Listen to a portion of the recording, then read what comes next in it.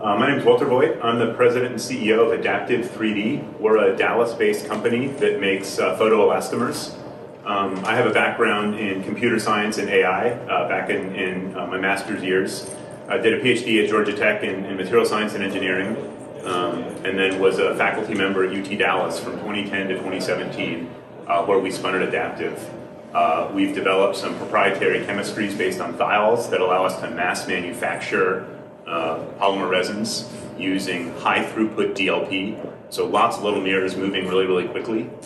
We're in Dallas, a few miles from TI's headquarters. I've been a part of a number of big DARPA programs in artificial intelligence, and we're really interested in understanding how to use implicit data representations and algorithms to rapidly micro-architect materials and overcome some of the curse of dimensionality problems as we scale additive manufacturing towards trillions of bits of information per second that need to be processed to enable large-scale, high-resolution rubber and plastics processing. All right, thank you for having us here. And my name is Michelle Bockman. I'm CEO of 3D Control Systems. I was at HP 3D printing before I came over here last year, and before that I spent 17 years at GE in multiple businesses from GE Healthcare, GE Automation, and then lastly GE Digital in industrial cybersecurity as well as connecting machines using the Predix platform. And then before that I was in metrology and automotive, so I'm a mechanical engineer, so I have a manufacturing background. Ran multiple P&Ls, and I have a digital sort of manufacturing lead throughout my career. Came over last year when I was still at HP as an advisor to 3D Control Systems and an investor. And when I learned what the platform was that they had already built around workflow management for 3D printers on the desktop side, and they had 140,000 users, and just very impressive with the platform that they had built out from design through delivery. I knew that there was a gap in the industry on the industrial side, and so I said, you know, hey, how do we work even closer? And John, who's right here, our founder, he asked me to come on as CEO, and we built out a new platform that we just launched a couple months ago. And it's really that digital thread, which works nicely with our topic today, around connecting design, build, prep, simulation software, hardware, whether it's robotics, 3D printing, CNC machines, whatever, and then post-processing and quality, and has sort of that traceability that you can you need for parts in different industries. So that's a little bit about me and a little bit about the company I'm leading. Thanks. Good afternoon, everyone. My name is Federico Sciammarella. I'm the president and CTO at MXD, that's Manufacturing Times Digital. So we are one of 16 of the National Manufacturing Innovation Institutes, so you're probably all familiar with America Makes. We're based out of Chicago, so our focus really, we're a membership-based organization, public-private partnership.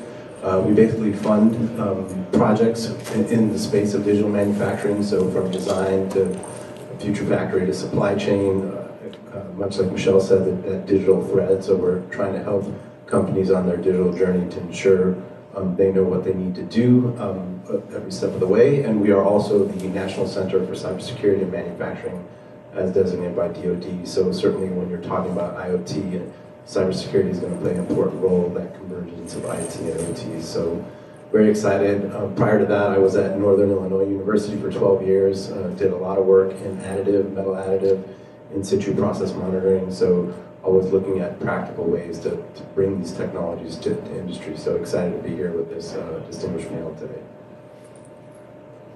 Well, thank you for the invitation, and thank you for attending. My name is Pierre Viaud-Murat. I apologize in advance. You hear my accent. I came to the US only a few years ago from a background in injection molding and CNC machining equipment in Europe.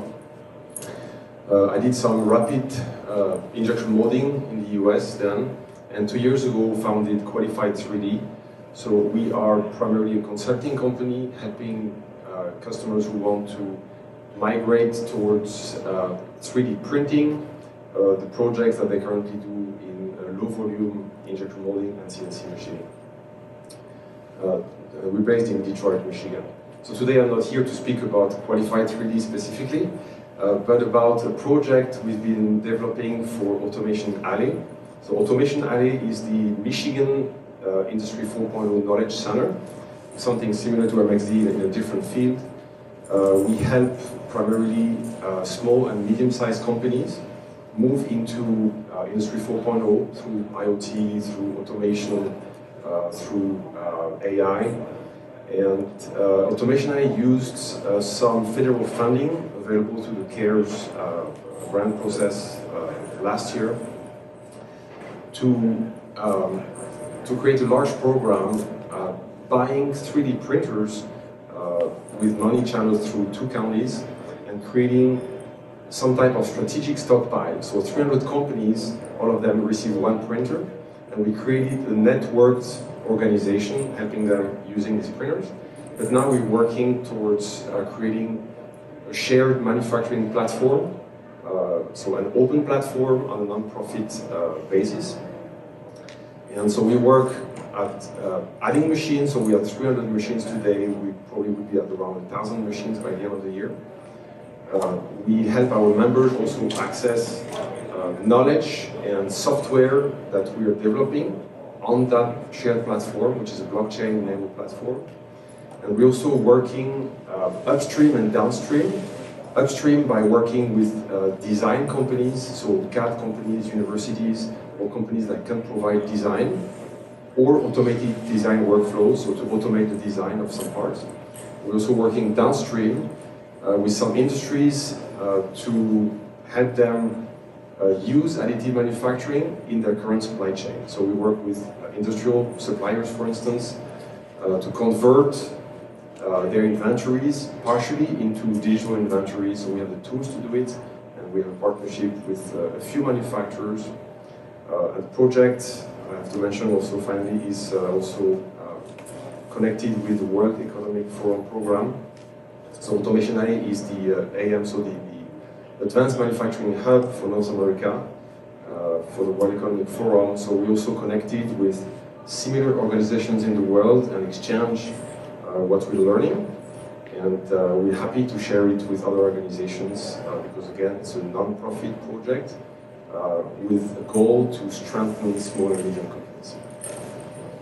Awesome. So let's dig into some content. So we all know in the room that inherently additive manufacturing is a digital process, right? Everyone, you need a CAD file and to get the program moving. So inherently this is digital manufacturing.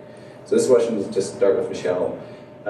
On a day-to-day basis, as you're talking to customers and throwing out some of these terms of digital thread, digital manufacturing, kind of what's the reception? Kind of, do people have the same definition of what does that mean? And in terms of you guys are selling software, so how do you explain the value of connected devices or connected information to the folks you're talking to?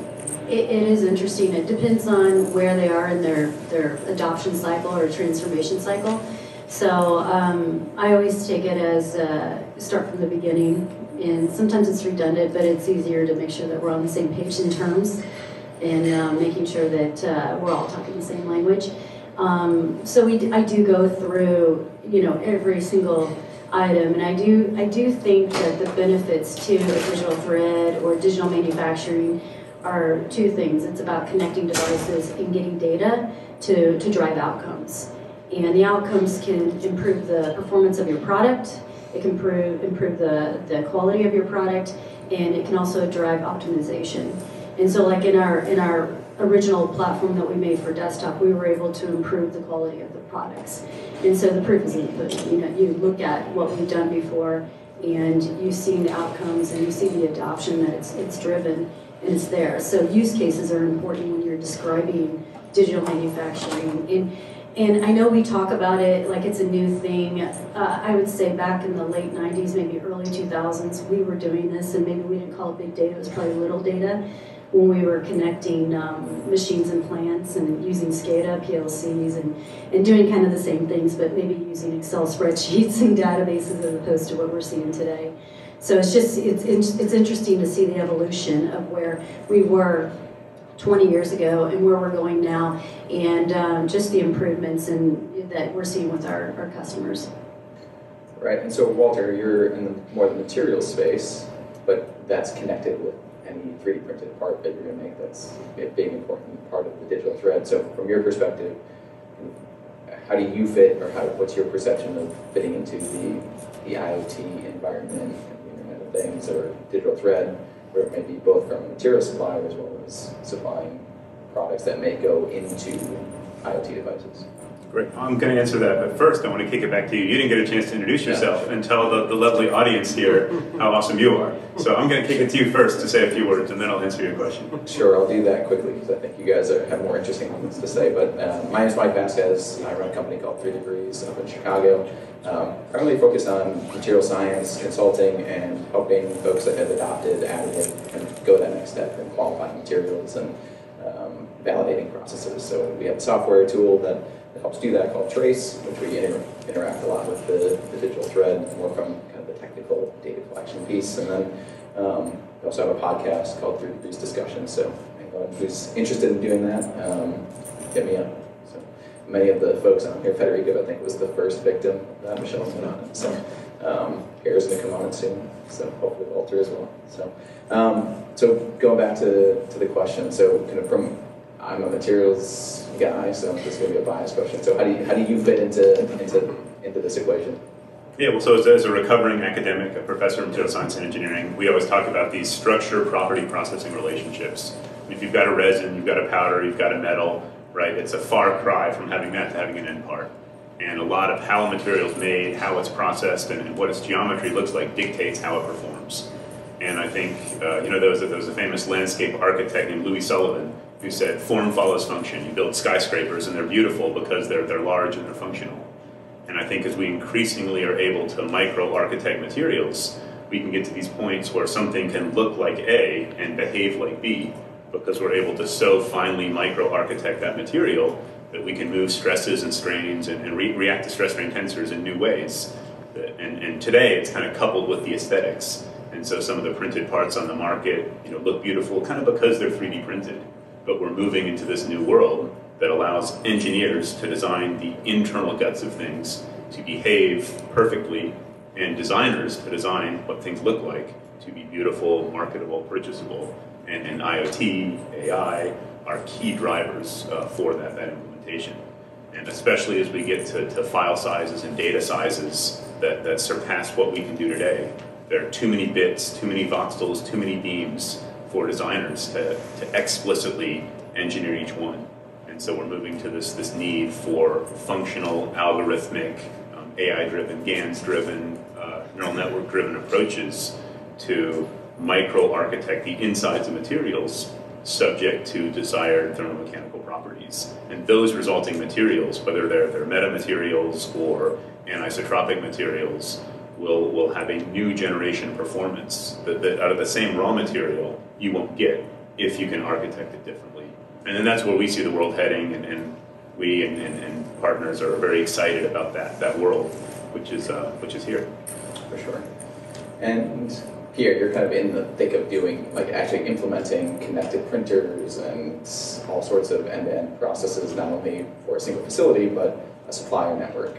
So can you talk a little bit about that in terms of what are some of the learnings you've had in terms of dealing with a lot of different types of companies who are at different stages of adopting technologies, as well as may not have even, presuming this may not have even seen 3D printing before you guys kind of reached out? Yeah, so 25% of the members had not, 25% of the members had some type of 3D printer, but it was not used for production. 75% had zero 3D printing experience. Most of them are people doing CNC machining or other types of manufacturing. So there was a wide range of reactions. It's really amazing to see, within the 300 cases that we have in front of us, to see how some members were transformed in the way they were working by just receiving a machine. It's amazing.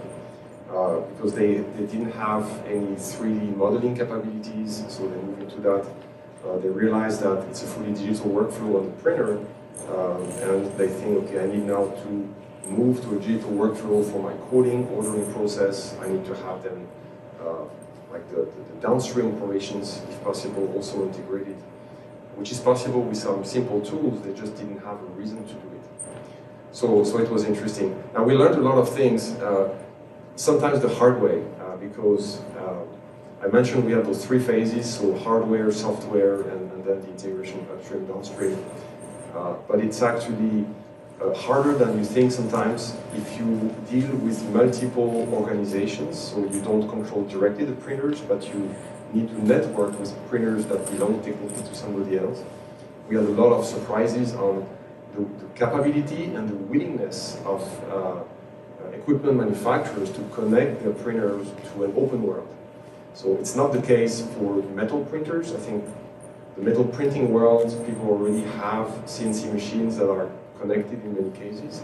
So they do have the right interfaces.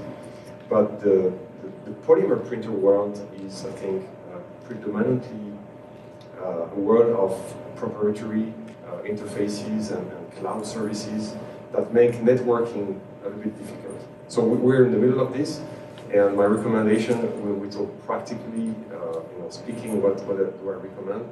So when you look at an equipment, whether it's a printer or post-processing, talk about the connectivity of these printers, what standard do they use, is it an open standard, closed standard?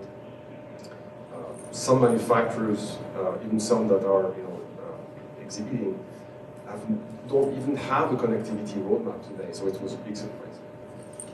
So Federico, jumping off of that thought, as MXD, you're interfacing with big companies, small companies, nonprofits, universities, all at different stages of the IoT and connected discussion.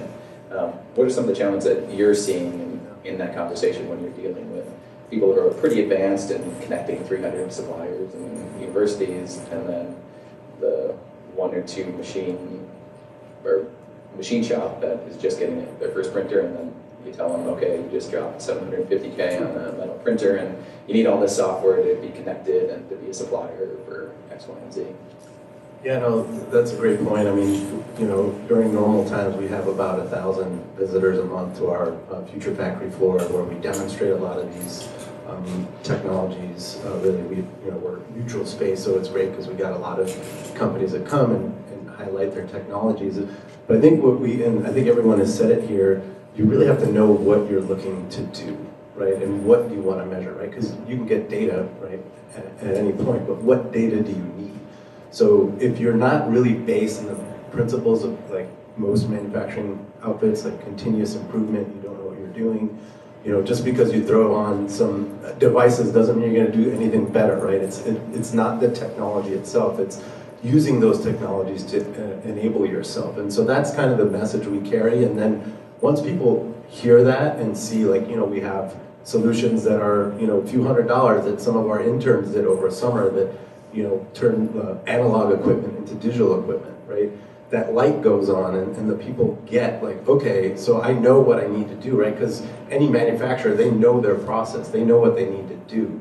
And so it's just making them understand to use these technologies in a way that's going to make them, really enhance their process. And so we've funded, over 70 projects, about $85 million. And I think most of these you can see where these technologies were either used in a way to create some open source platform or some level up of technologies that people can take that and then build off of that. And I think that's a really important part.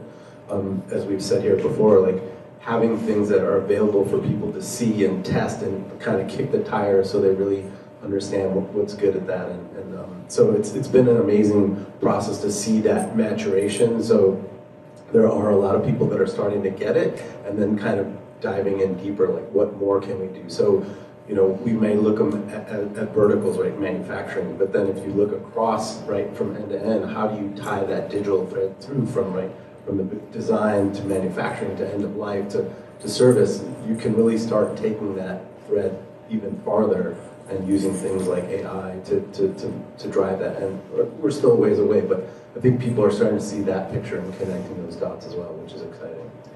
For sure, and I think I'd like to, for all of you, have a deeper conversation on this idea of what data is good data. Because I think all of us on the stage are collecting information in some way,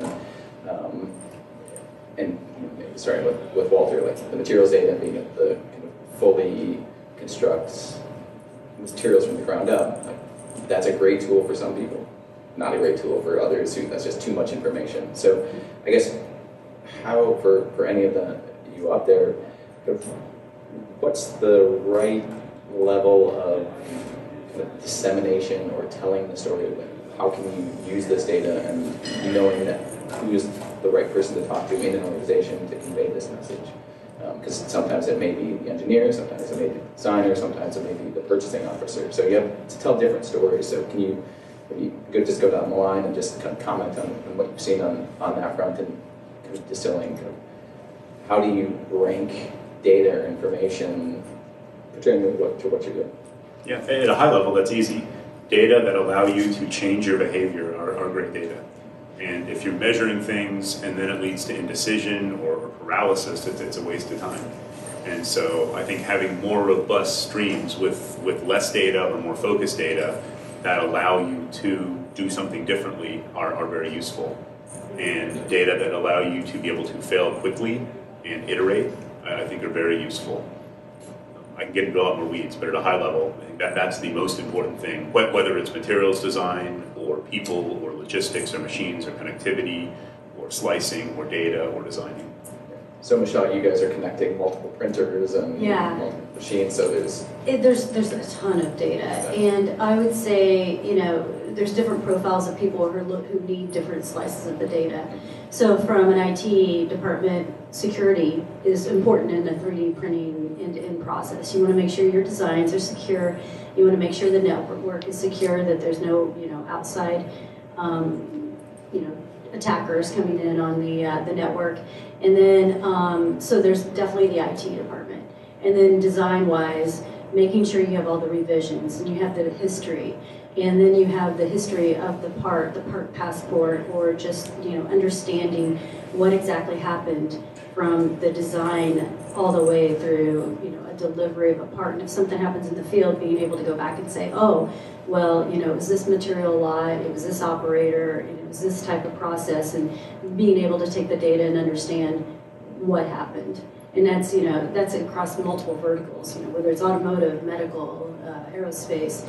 And so I could, in operations, just being able to measure your operations, because like with our platform, it's about driving cost out and making it easy to 3D print, staying in one platform instead of going in and out of different software packages or into different types of OEM equipment, because a plant manager does not want to go over to one type of printer and have to spend a lot of time trying to get it to work and gathering the data from it, and then going over to a different type and then a different type. I mean, it's, if you can get it all in one space, then you can say, what's my OEE? What's my utilization, if you want to break it down further? And, you know, how many, what's my yield, my rolling yield, et cetera, et cetera. So with our platform, there's like so much data, you have to know the owner or the profile that it's going to most benefit the person. So I know that's a long answer, and I could keep going, but that's... So on that point,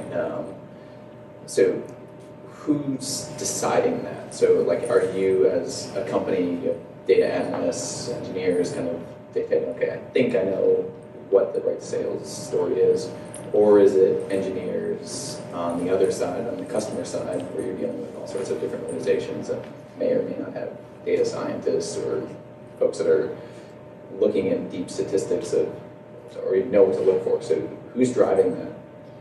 Usually it's someone in, like a VP of innovation or a VP of transformation or additive, and or advanced engineering or advanced manufacturing. It's a higher level strategy, trying to get to the data to make, again, get the insights to drive outcomes.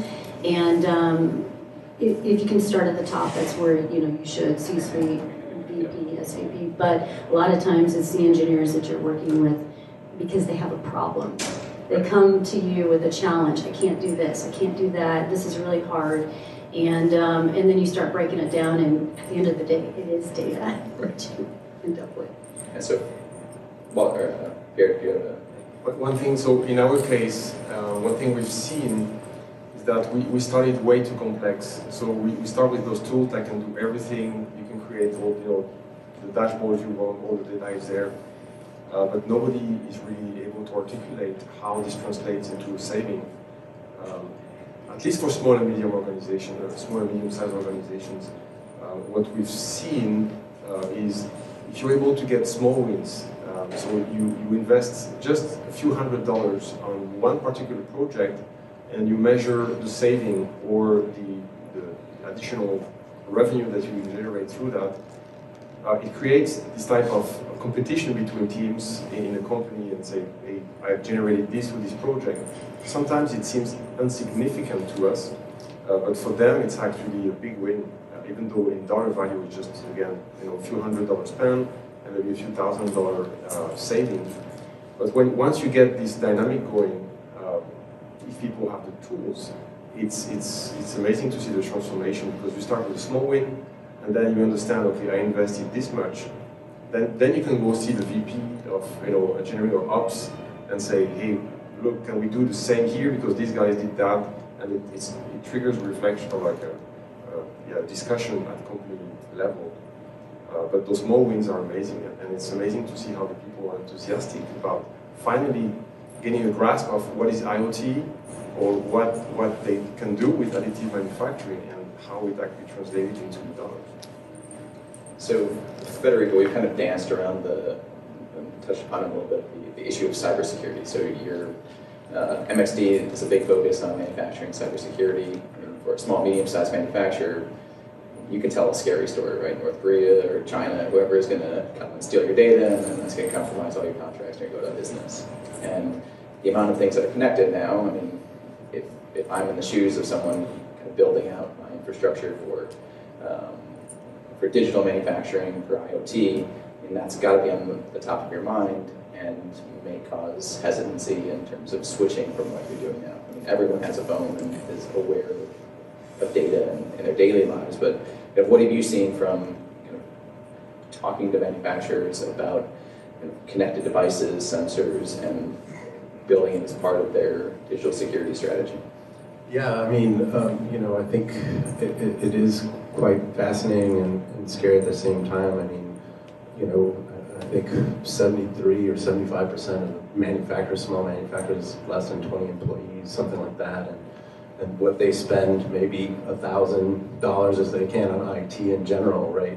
They just don't have the budget, but they're running maybe some PLCs, and they don't think like, oh, I'm just a small company, I'm not going to get hacked. And well, if you have a PLC, and we actually have a wall where we demonstrated how you can attack a PLC from known vulnerabilities from the NIST, website. So once they see that, their eyes kind of light up and say, oh, okay, well now what? So we kind of try to go through these basic steps of, training your workers, right?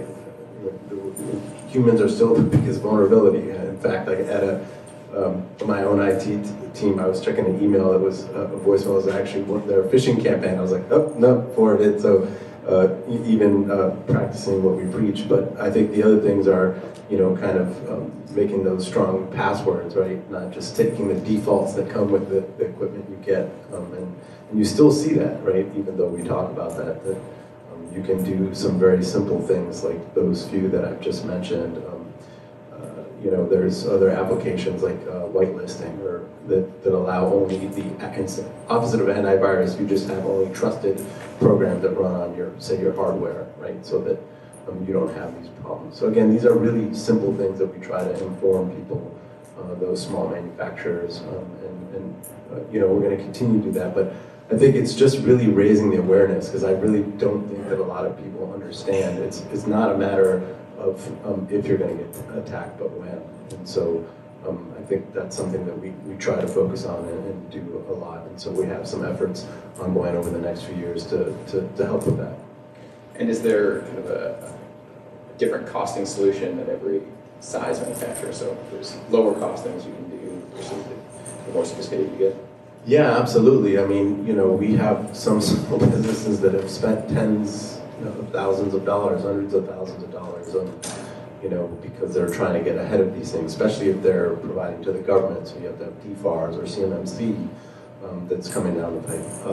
But our objective really, later this year, we're going to launch a marketplace that will offer low cost or no cost solutions for small and medium-sized manufacturers that they can go on, get an assessment, then kind of show, especially if they're need to do TFARs or CMMC, kind of what are the gaps, what kind of products they might be able to use. And so that's our effort, but I know there are other organizations that are doing things similar to that. So I think it's going to be a kind of, much like Additive, a community effort where we have to help each other through that process. And so we're trying to do our part, but it's really going to take everyone to help ourselves in that cybersecurity space. I think last NDIA report was that 35% of all cyber espionage occurs in the manufacturing industry, and I think 86% of that is intentional. So it's not even just kind of happen. They're out there attacking, and they're trying to find ways. And obviously, as we always say, it's your weakest link where you're going to get attacked. So. Sure. And so we've spent a lot of time kind of on the back end of like how do we implement this in kind of a user space and a factory in a small or large organization, but there's also the concept of, hey, 3D printing is a great solution for some of these companies that are actually implementing IoT devices. So Walter, maybe you want to speak a little bit about any applications, materials that you guys have put into IoT connected devices. Sure, yeah, so being in Dallas, I think Gartner's rated Texas Instruments being in Dallas as kind of the #1 company in the world to respond to Internet of Things, Internet of Everything. They make 40 billion chips per run for a few cents each. They get distributed, dozens in an iPhone and hundreds in cars and more in houses. And so in Dallas, there's a huge kind of cybersecurity infrastructure around. So a lot of the business luncheons and stuff are always titter with that kind of talk. And so for us, where we see Additive kind of playing into that world, the photoelastomers that we make is this trend toward customization and toward understanding what individuals need. One of the strengths of Additive, right, is a part for you, for your elbow, for your knee, for your foot, a medical device. But how do you design that part for someone? There are major gaps in sensing, in scanning, in translating information to individuals, and then aligning that with a manufacturing technique, whether it's 300 distributed printers or whether it's centralized printers. And so I think the whole ecosystem needs some work so that those kinds of activities can be a lot lower cost. If you've got to have a person spearheading a custom design through that whole process, it's already too expensive and it's probably not going to work. So that's where the automation, the AI, some of the machine learning can come in, is implementing customization on standard process flows to better serve customers. So here being near Disney World, for instance, there's a company in Dallas, I think, called Lone Star Technologies that build the little devices at restaurants where you go get a restaurant, it buzzes you when your table's ready. And it's surprisingly a complicated device. It's got connectivity, but the materials constraints are really hard. People eat those things and drop them on cement. And so that's a simple analog of a kind of device where Additive could make that great. If it were for Disney World, you could have little figurines that are all of the Disney characters, but that are still sensing. And then you take that kind of thing and look at consumer products, industrial products. As we move to mass customization, we need mass data to enable that mass customization. But we can't have people in that loop proctoring the mass data to get to mass customization. That's a fundamental ecosystem problem that I think has been addressed piecemeal. And then maybe some of your companies are doing that, but we certainly, as a user and a component of that ecosystem, haven't seen kind of a well-oiled machine to do that, and certainly don't have the means to implement all of that ourselves. So I'm really always interested in asking people to reflect on kind of where they are now in terms of kind of adoption of getting their technology or their approaches into the marketplace, whether it's in cybersecurity, reaching manufacturers or a new software system, and kind of reflecting on a hypothesis they had going into that and kind of where the reality gets eroded as you start kind of talking to customers. So Pierre, you had mentioned kind of one of the things you would do differently would be maybe start simpler in terms of kind of some of the messaging and some of the data that you're collecting. So are there other kind of aspects of the learnings you've had over the last year in implementing kind of this massive network that you could advise people or kind of, that you just kind of take away as framing your new model of the way this works? Yeah, it's distributed manufacturing. So the IoT allows you to integrate other machines. So you have these protocols, they're HTTP based, so you can communicate within your organization, but also outside in a secure environment. And if you don't have a piece of equipment, what we're doing on the Diamond Network is let companies borrow resources from other companies. So if I have a machine and I'm not fully utilizing it and I want to sell some of that capacity, instead of letting that machine idle, I can offer it, and somebody knows the availability of my machine in real time and can send me jobs on my machine. It requires some logistics, so that's why we have a geographically focused approach on Detroit right now, but we're replicating that in other regions soon. We are preparing ways to logistically move fast, including drone transport and things like that. So it's a bit futuristic, but it's actually ready to be implemented.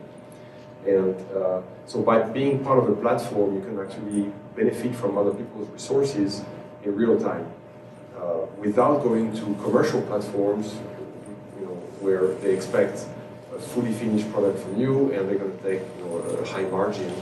We use a non-profit approach, so the goal is really to strengthen the members. And some members start realizing how they can network and join efforts with other companies to help each other. So that's on the processing side, that's also from the experience point of view. We have a governance system, it's blockchain enabled, there's all kinds of technologies that allow you to rely on a network of people. I mean, we've all learned to work remotely with people now during the pandemic. In the future, I think we're going to keep doing that also on the manufacturing level, where you can build a group of other companies where you help each other. So you have, especially when you're a small and medium-sized company, you have resources that you did not have in the past. And all of that can be monetized very easily. There's some, I would not call that cryptocurrency, but we use a system for payments within the network, which is very light, so there's no banking transactions. But just giving an advice to somebody can be monetized. Just cost a few cents or a few dollars, or much more if you think that it's unique. But it's very easy to buy expertise and to buy services in real time within the network, and it's something that will make companies stronger. Could I ask one follow-up to that? Of course.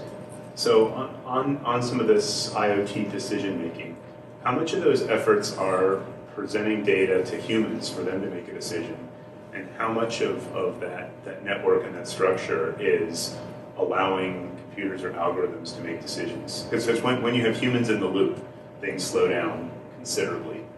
And the question is, whether it's through Bitcoin, through blockchain transactions, through collecting data, where are the decision points, and can some of those start to be taken off the burden of your engineers and people and become a little more automated?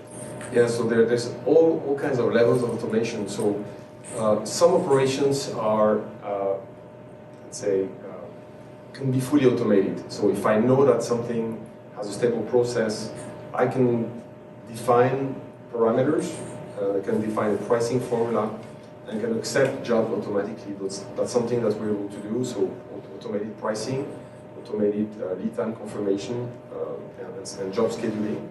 When you have a recipe for a product, for instance, that you have already qualified, if a distributor places an order for that part and the Kanban gets to the point of reordering, it's going to automatically trigger the order through multiple companies if needed. And because the part is already qualified, it will be fully automated.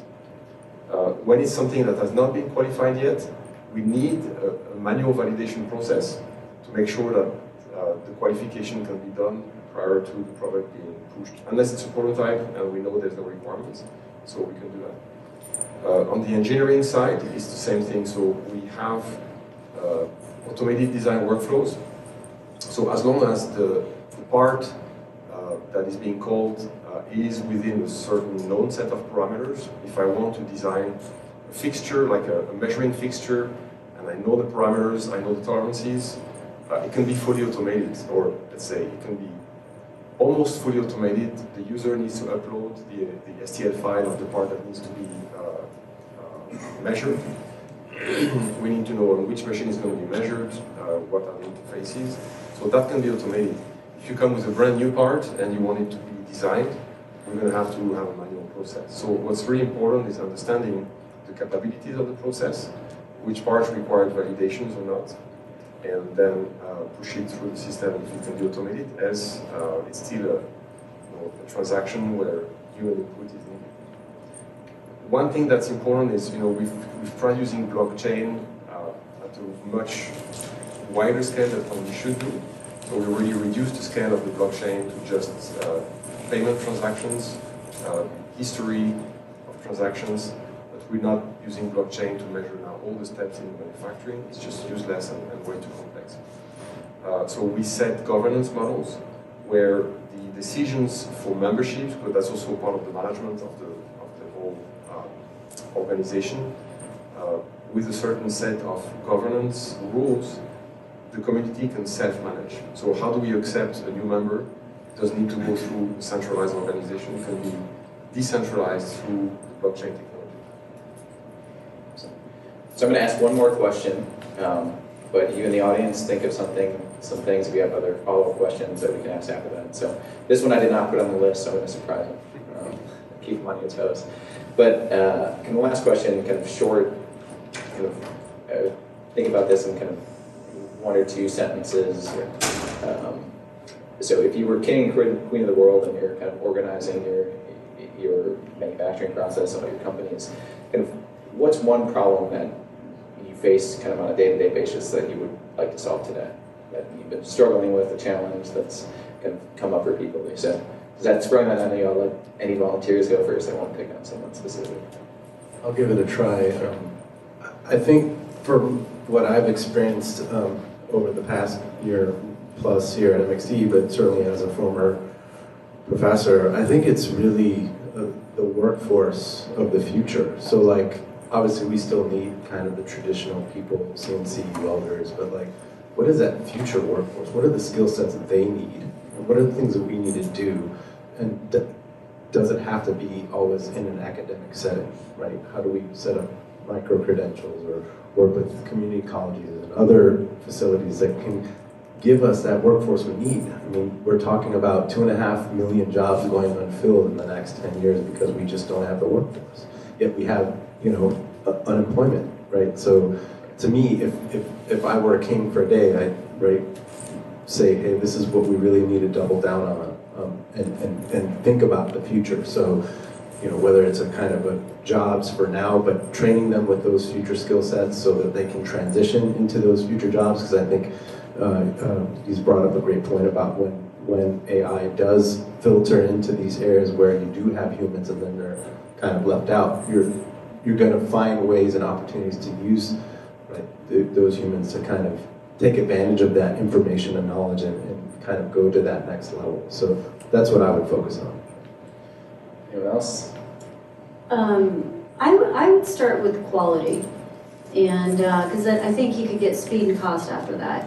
Quality, repeatability, and accuracy of parts, and machine-machine variability. So you take that out, regardless of whether it's the same OEM equipment or not. And I think once you fix quality, I think it will drive more adoption of 3D printing, and then you can figure out speed and cost after that. Great. I would equip, every machine on the floor with a standard communication capability. It's like, everybody has a cell phone, and cell phones all have like a camera, an accelerometer, like a radio, whatever, screen. It's like if we had cell phones today in our plants that, where every component would not communicate with each other. None of the apps we are using today could be used. And still, it's what we have in the plants. In most cases today, the machines, with a few exceptions, are not able to communicate with each other.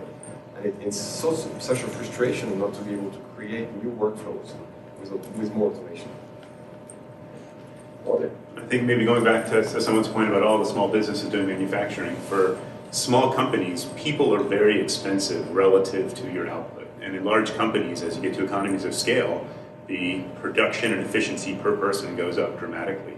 And so it's very difficult for small companies to compete on a cost basis without doing something fundamentally different. And so I think if we as an additive community could find ways to make people more useful, more efficient.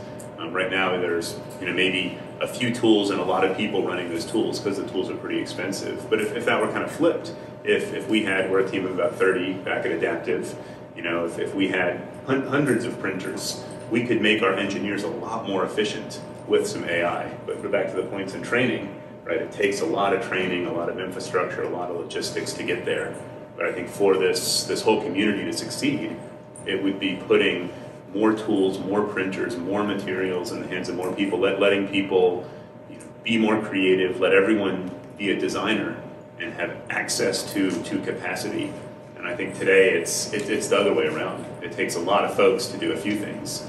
And I think as we get a better workforce, as we get better education, better automation, a few people will be able to do a lot more to reshape how the world mass manufactures goods and enable small companies to compete with very large companies, which in the past, maybe they've not had the resources to do at some scale.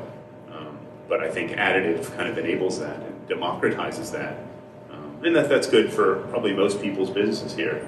You've got a few people buying lots more equipment, lots more materials, lots more automation software that's making decisions. There's real value to be added. And so I guess if I were king for the day, I would try to find a way to give this whole community lots more money so that we can compete with some of the entrenched manufacturing industries that can do what they're doing because they have these cash cows that are generating billions of dollars a year that get reinvested into archaic technologies, but that just can't be broken into without a lot of capital. And I think we're getting close where additive is going to disrupt those spaces, and I would kick that a little harder. Awesome. All right, so questions. Open the floor. Chris. Yeah, a comment, I guess, related. It's interesting you talk about the democratization of like the industrial equipment because I run a makerspace fab lab at the community college. Open access for small businesses and Joe Blow off the street, right? And I was just reading a book about it's called the maker movement, like the Industrial Revolution or something like that. Have you heard of it? I've heard of the Industrial Revolution, okay. not specifically. It's called like the next Industrial Revolution, I think. But it's very interesting because it compares now where we are with 3D printers to like the printing presses of like the 80s and desktop computers and back in printers and computers were first out, people weren't printing their own novels at home, right? And I'm very interested in talking to you, Pierre, about the Automation Alley stuff because that's kind of one of our goals is to make this equipment very openly accessible to people. The idea of like kind of it's Airbnb style of like sharing your house but sharing your 3D printer or your CNC with this company down the street. It's kind of interesting. Yeah, sometimes we say the LinkedIn of manufacturing. I don't know if it's the right analogy, but it's like allowing to connect with people that you know and help each other. Yeah, I guess what I'm trying to think of too is, so you're talking about the IoT of connecting the devices. Are you like, I guess I'm trying to figure out what the benefit, is it just like a slicer that works for a DED machine, but you can also control this SLS machine? Is that what's going on? So it's not about the slicer. The slicer can be a third-party slicer, or it can actually, in some cases, be like the slicer that we integrate. The idea is once you have machines connected together, you know in real time what the lead time is going to be, who's available, and you know the reputation of each node in the network in terms of quality of their work for that particular application. So somebody may be good for a certain material group, but bad for another one, or somebody is good at post-processing a certain process and not another one. So the AI knows that, and it will give you a rating for, if you don't know personally the members, it will give you a rating for these members. So if you were, we need to think about what's good for the customer. The customer wants to know how he's going to get something repeatable. So if the part is qualified, he wants to make sure that it goes through a qualified process. So in that case, as a customer, you have full visibility on who's going to do what, who is the supplier, single supplier or a group of suppliers, and you know exactly who's doing what. If you don't know and you just throw an order to the system or to one particular company in the network, you will know in real time what your lead time will be, and you know what the status of your order is. And so that's the type of things, having the machines connected allows you to do that. And then from the outside, you will also know, all the metrics about the quality of the part, about the on time, about the, everything you collect normally in your MES system will be available not just in a single organization, but when you work across organizations. If your printer is disconnected, or if your other equipment is disconnected, you're not able to track anything. It's just going to be manual if it's done, or you just get a notification, hey, the order is shipped, by the way, yeah, we forgot to tell you. Or it's not shipping, by the way, we forgot to tell you, which is even worse. And it's really tough, both in prototyping and production projects. Todd? On your comment earlier, on the comment that earlier on mass customization requires mass data, and the moment you include a person to spearhead the design workflow, it's already too expensive.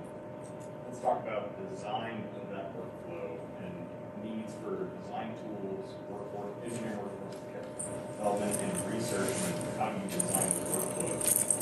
What do you see as opportunities in that area, and where you'd like to see future growth? Yeah, I think that maybe that's right to me. Or I thought you were the one who said this. I said that, but these guys are better software people. But I'll start, then you can chime in. Yeah, I think it's absolutely a great opportunity for investment. This is where academia maybe could help on the ideas side, but enabling systems and architectures that can be mass accessible.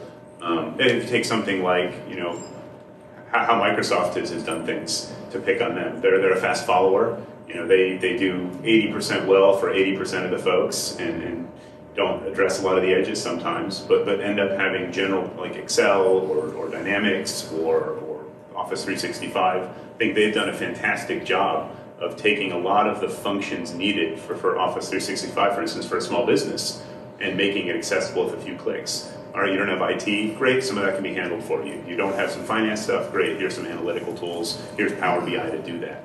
And in the same way, if there were accessible platforms where people could do very well and build great businesses, but they enabled individuals to be more creative and spend more time doing what they're good at and less time managing the garbage, the logistics. Not that finances is garbage, not that accounting's garbage, not that different, reports and memos, and you've seen The Office or you've seen Office Space or different movies, right? There's all this bureaucracy that gets wrapped up into engineering sometimes.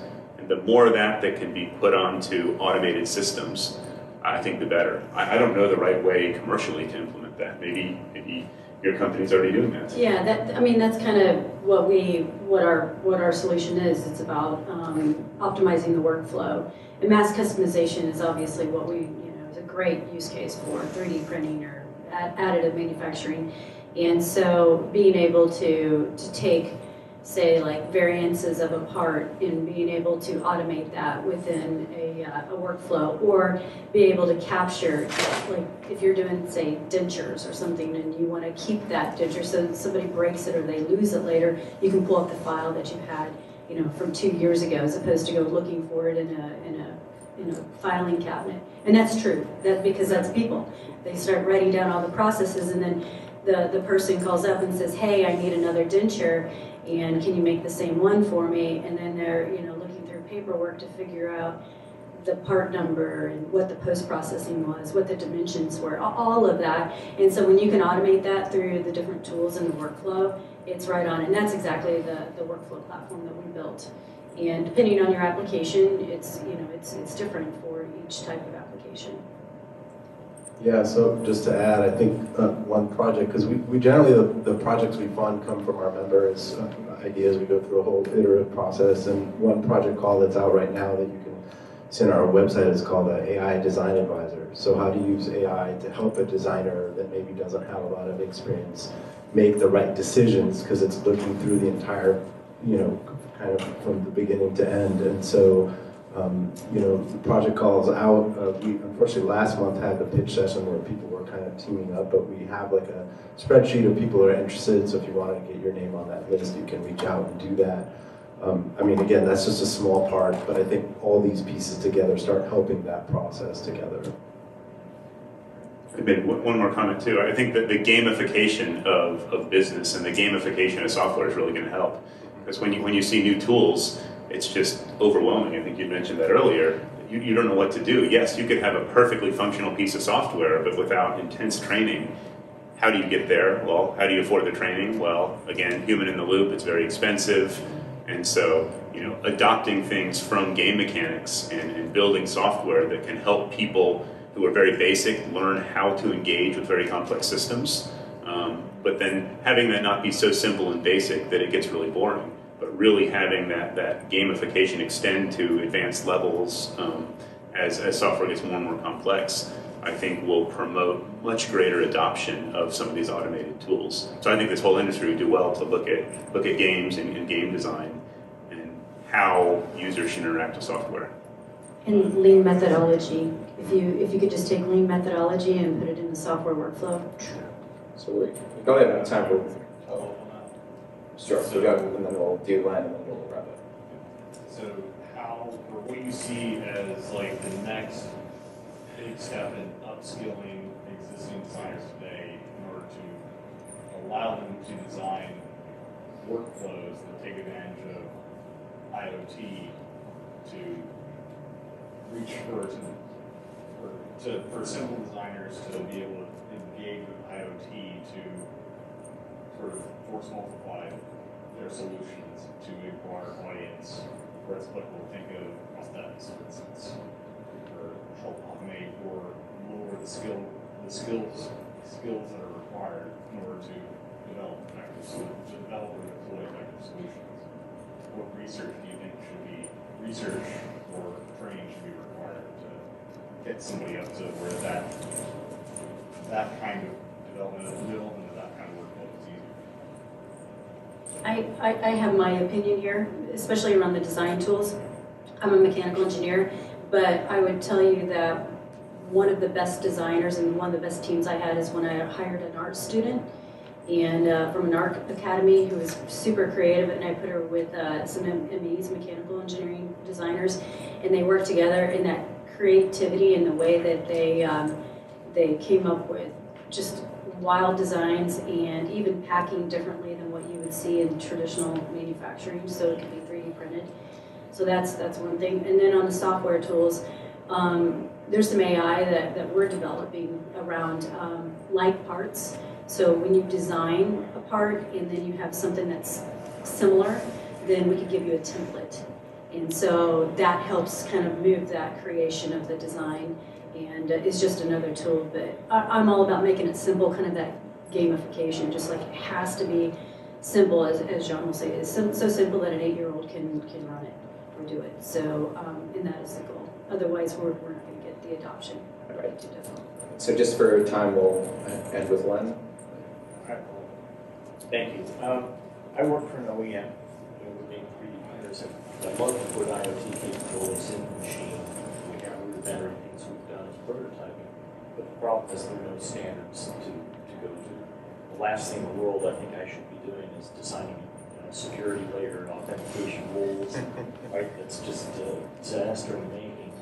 And without the right set of standards and tools and best practices out there, the first thing the customer at the defense department, the defense company, automotive, medical, first thing they're going to do is plug up the network port and make sure it goes to it. Are there any efforts you guys are aware of in that direction? What can we do as a community to make it where, both from an OEM point of view, we can do it, but also from a customer point of view, then there's that standardization to allow them to integrate to it? Yeah, so there are a few standards. There's sometimes a war, especially between Europe and the US and defense companies. We like OPC UA with the UMATI interface because it's something that's universal. There's a consortium that was created by CNC equipment manufacturers. most of the manufacturers of metal printers are on OPC UA, and but it requires hardware that is not available sometimes on low-cost printers, and so there's other alternatives. If you don't have like OPC UA capabilities, you can also work with other standards. As long as you have the right API calls, there's a REST API, so it's like a framework where you know exactly what calls you need to make as a server or as a client. It's relatively simple. So that first phase is relatively easy to implement. And there are other great solutions, like Michelle's company, they develop tools like for printers that are not capable of communicating, so that's one option. There's multiple other options. I think it's more willingness. The issue I've seen is not possibility technically to do it. It's a willingness of some manufacturers to keep the world centered around themselves. And they don't realize that you need to integrate those printers into a manufacturing environment. Just a real quick comment on that. Most of the data models that we've seen on these standards are very opinionated on specific process technologies. You don't have an open data model that allow other process models to fit into it well. They also often don't have bidirectional communication. A lot of the other pieces that you need to be able to do, even something as simple as, for instance, having a printer be able to go out to the server to get the next job. They're really direction. I fully agree.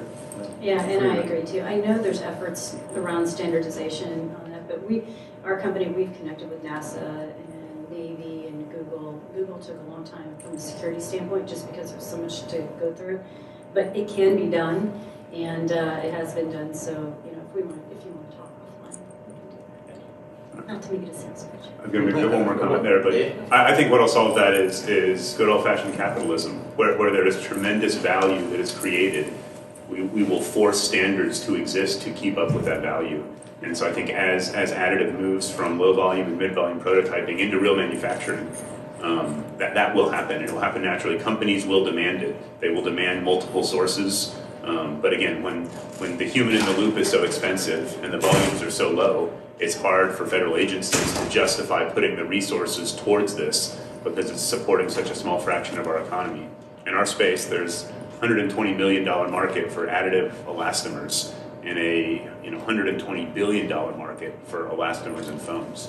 When we're a bigger fraction of that market, I think the need for standards will be there. Yeah, just real quickly, I'd say given what's going on right now politically, right, and all this push about infrastructure, I mean, I think this is a great place for people to advocate in terms of infrastructure, that digital infrastructure, like a baseline that we can work off of so that we can all benefit. So I think that's another avenue to pursue and things that we're looking at. Awesome. Well, thank you everyone for the good conversation. So we'll be here for, I think we have the room for another 25 minutes or so if you want to come up and ask questions, but thank you so much.